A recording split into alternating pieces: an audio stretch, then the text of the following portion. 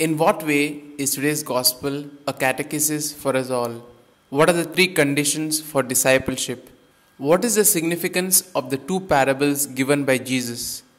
All these questions and more answered during today's episode of Daily Reflections.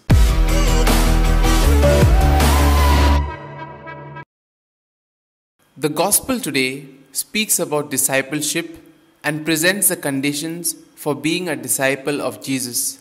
Jesus is on the way to Jerusalem, where he will soon die on the cross. This is the context in which Jesus speaks about discipleship. The gospel today is a beautiful example of how Luke transforms the words of Jesus into catechesis for the people in the community. The gospel speaks about three conditions. The first condition is to leave family. Some reduce the force of the word to hate and translate it as to prefer Jesus to one's own parents. In another place, Jesus says one must love and respect one's parents. Is this a contradiction? The force of the word is typically Semitic. Matthew uses the term loves father or mother more, which shows the meaning of hate is rather to love less. At the time of Jesus, social and economic conditions led families to become self-contained. This prevented them from fulfilling the law of ransom or liberation, which calls one to help one's brothers and sisters in the community who were in danger of losing their land or becoming slaves.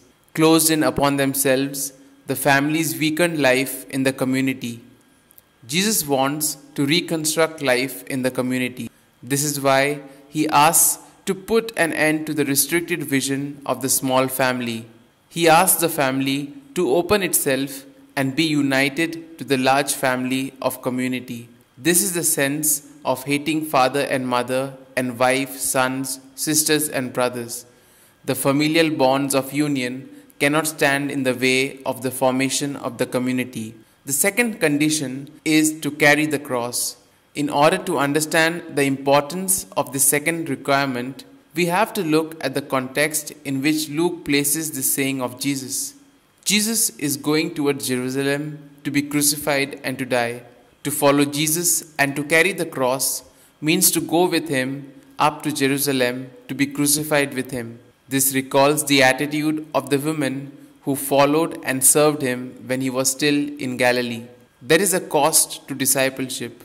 Jesus wants to be accompanied by friends, not by complaining conscripts. He paints a stark picture, asking if we are ready to accept difficulty with him. If we are, we know that he will not leave us alone, but will carry our burdens with us and show us what love and courage means. The gospel speaks about the two parables. Both of these parables have the same objective, that people may think hard before making a decision. In the first parable about the man building a tower, we see that this parable needs no explanation. It speaks for itself. Let each one reflect well on his or her way of following Jesus and ask him or herself if he or she values the conditions before making the decision to become a disciple of Jesus. The second parable of the king marching for war has the same purpose of the one before. Some may ask, how is it that Jesus uses an example of war?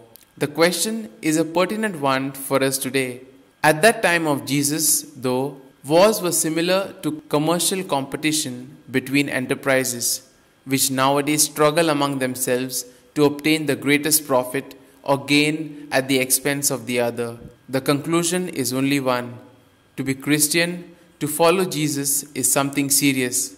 For many people today, to be Christian is not a personal choice, and neither is it a decision for life, but a simple cultural phenomena. Here are some points for a personal reflection. To follow him means to die to self, but dying brings life. How do I feel about that statement?